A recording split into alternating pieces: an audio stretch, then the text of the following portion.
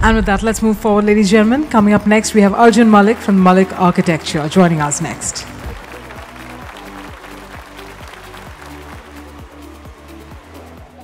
Hi, good afternoon. Thank you for having me here, and thank you for, I made a little request for them to take the picture off. It's a bit strange to talk to you guys with that fellow hovering and looking at the back of my head, and if any of the people from the office are here, sorry, now I know how you feel. Yeah, I'll wash out. I'm going to talk about just a single project, the House of Solid Stone. I'm not sure if you guys have seen it before or. 1 second. Yeah. I think Ananya spoke very eloquently about a particular situation, right? Udaipur, this is Jaipur. It's not too different, but. It's a bit of a tricky situation for us as contemporary practitioners that we have all of this inspiration.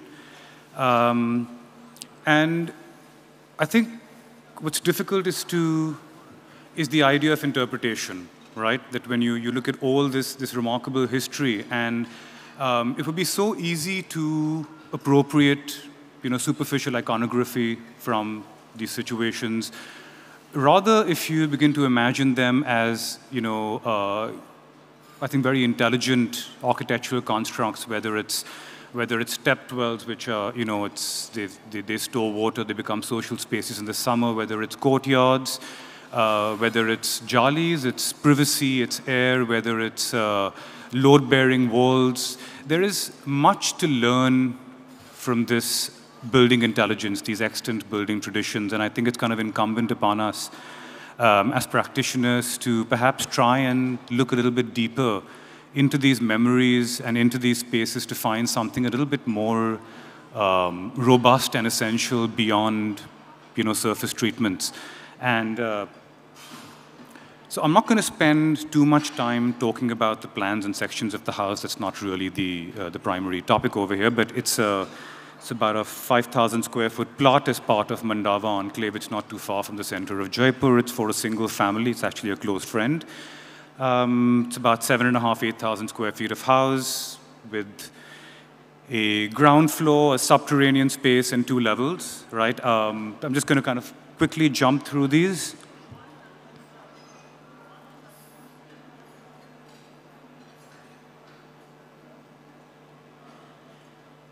So I think the story begins here, right? Ananya would know, I think, a lot more about this than I would. In fact, I'm going to step over to Udaipur and learn a couple of things from him. But you see, they used to historically quarry stone in a very particular way through, hammering dowels into pieces of stone, and they would keep hammering them until the stone would split along its natural grain of weakness, and therefore you'd get these beautiful textures of the land coming out. And now, with the requirements of stone that the building industry has, they're into these diamond tip cutters and gang saws, and you can quarry remarkable quantities of stone very, very quickly, but everything is essentially textureless. So you get these powder face finishes. So you're taking this beautiful natural material, and then you send it to the factory, and then you keep cutting it into tiny pieces, and then you start decorating them, and you finally take what is essentially this amazing, dense, powerful material. And we have, through our, the remarkable intelligence of our fraternity, and yes, I am being sarcastic here, we've taken this beautiful material and we've made it into millimeters, centimeters, and inches, right? So in a way, this is kind of a reversal of not doing things differently. It's just trying to understand how things worked. Maybe you learn to run before you walk, you kind of learn, you repeat, and then you start to improvise. The quarry owner, he abused us a lot because he's saying, you architects, we used to do it in this nice way.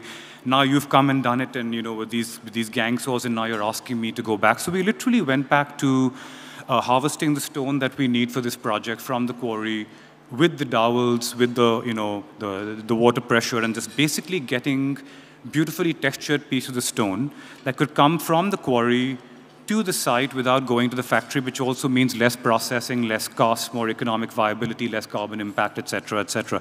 Now, we're used to producing, I mean, even in a place like Rajasthan, our first instinct anywhere in this country, irrespective of all this accumulated building intelligence, is that we will build in concrete or in steel in frames, and then we will start to infill and decorate and, and the moment you begin to even evaluate the possibility of building in stone, you kind of have to recalibrate everything that you've learned both academically and practically, because whether it's the engineering process, whether it's the building process, there are hundreds of drawings just like this with each piece of stone coded.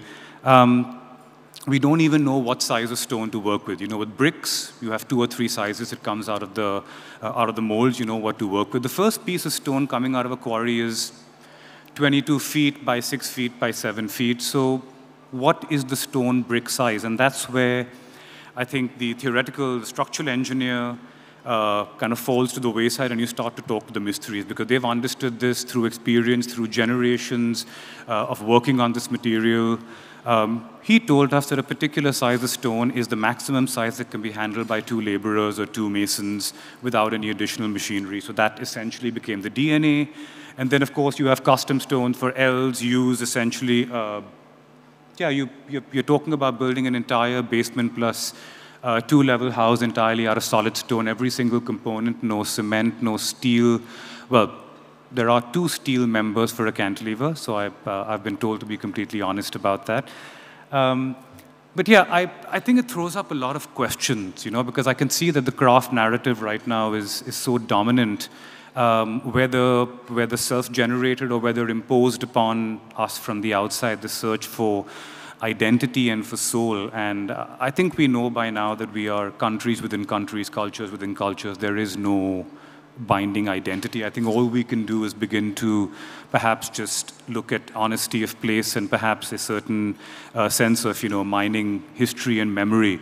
So whether it's vaulted systems, floor slabs, cavity walls, everything essentially, it kind of really breaks down the relationship in an interesting way. It's just, a person and material and tools. It's quite strange to even visit a building site and you're kind of confused as to whether you're building something or whether you're discovering an archaeological ruin, and it kind of, the whole thing is kind of a, temporal dissociation. There are no cement mixers, there's no dirt, there's no formworks. It's just almost like building up through a Lego set. And yeah, I think in a way it's just such, this is an interesting piece, stone that we brought back. So they cut a section of one of the springing stones for the vault, right? And you can see the drawing and the actual section of the stone, and the fact that you can actually cut your blind reveals, your window reveals into solid pieces of stone. What fascinated me about this was I didn't know how the texture developed, right? And the mystery explained to me that, the stone that you're seeing right now was essentially a base on which they were putting other stones and then cutting them. So just the fact that the grinder would go through each time and cut through the texture, and you got these kind of remarkable, finishes that were not really, prescribed or doctored in a way. I think the sense is that when you begin to let go of the role of architect as this kind of author, and you begin to view it more as an enabler, a catalyst, these wonderful moments happen on their own. We have used stainless steel shear pins for seismic performance. So every single element, whether it's the, I think most of these are hand cut. Some of them are water jet cut.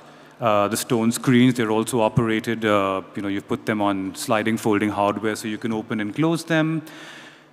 A simple thing like building steps. Normally we cast them in concrete, or we build a wall and then we put dowels and we anchor them. You can't build that way anymore. Each of these stones have to go into the cavity walls whilst the walls are coming up. So even in terms of just orchestrating the entire construction, understanding the sequences, we can't claim credit for this. We know very little about this. The mysteries are really the boss on this kind of site.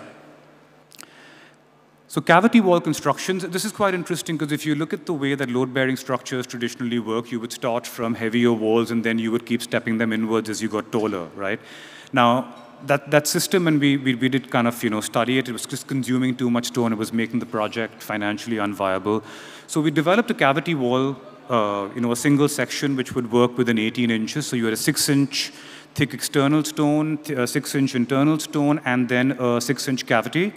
The original system was supposed to be interlocked for lateral loading, but we found that would impinge upon the cavity. There would be too much thermal transfer, and we wouldn't be able to run our services through cavities, so we essentially just worked with the interlocking shear pins. But we've got, look, when you're building a house with, infill and brick and plaster and stuff, you can keep doing all your zari work and doing your services and conduiting, but here there's no plaster, there's no paint, there's no false ceiling, there is nothing applied. It's just that the structure is the architecture, is the building, is the interior, right? It's you can look at it as a kind of tectonic construction, or I think it feels more stereotomic in terms of almost an excavated cave.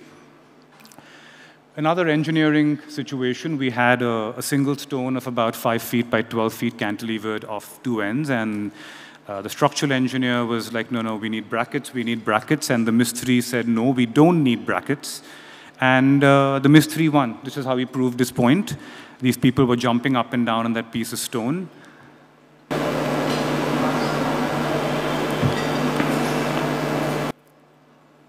Yeah, and that's, these were taken about 4 years ago. They've been living there for a while.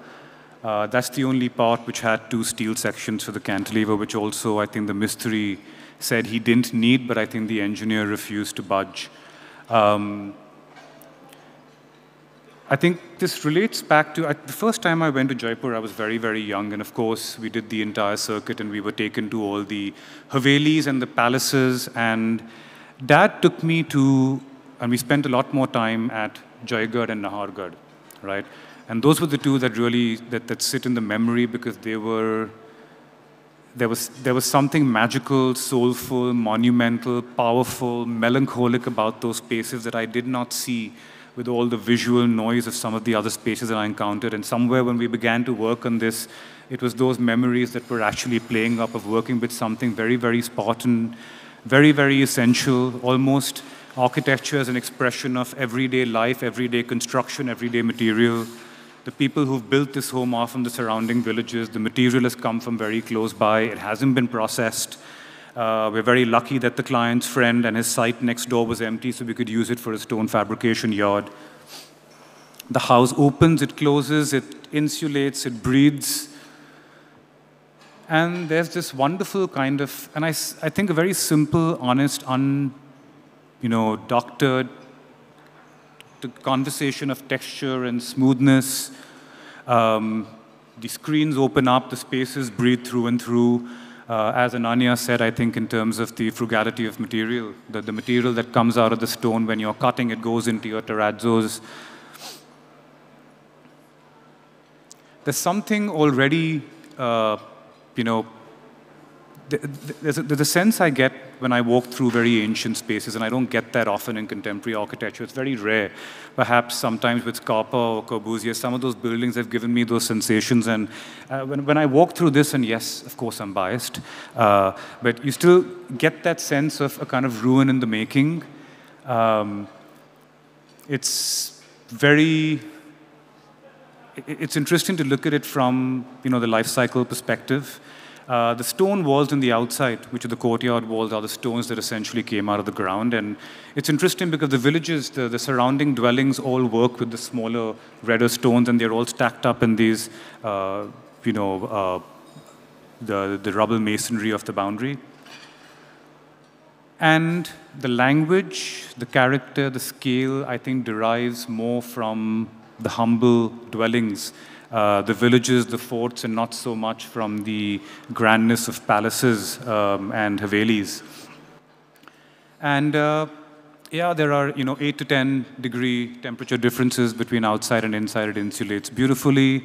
This house is probably going to be around for about 150, 120 years. At the end of that, it can be completely upcycled, it can be restored, it can be retrofitted in a way you treat it, not just in the design and the building of it, but finally in the retrofitting of it, also as a kind of ruin that can be preserved through generations and added to. And yeah, I think you also just let people who know the subject better sometimes. You let them be. We don't determine the coursing of the stones. They do it themselves. There's a magic that happens just through the authenticity of and the naturalness of a process.